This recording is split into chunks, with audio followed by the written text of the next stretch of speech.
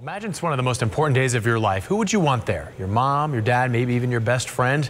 As ABC Action News reporter Andrea Lyon found out, a Hernando 8th grader surprised her school's resource officer with the sweetest invitation. We had pulled in and she was standing out in the driveway waiting for me to come.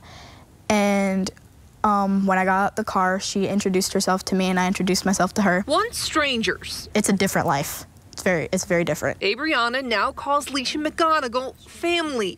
That's my mom. Today, a date 4 years in the making. I think it's priceless. This middle schooler and her 5-year-old brother Nick will officially have a forever home.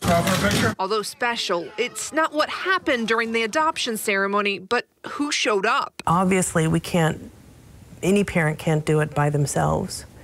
And to have someone like Deputy Evans to be a part of Abriana's life is priceless. Hey, Deputy, just wanted to give you a heads up that with the permission from my mom, you are invited to my adoption. Deputy Jack Evans. And I opened the letter, and I was like, oh my God. A friendly SRO with a badge and a soft side. It ended up being more than I just wanted someone to come. It ended up being more of, I think he deserves to. I was just overwhelmed, and I couldn't believe it.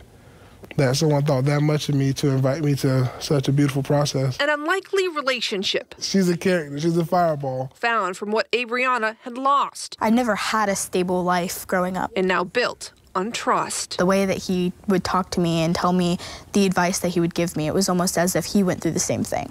And even if he didn't, he understood me, which is what made most to me. Andrea Lyon, ABC Action News.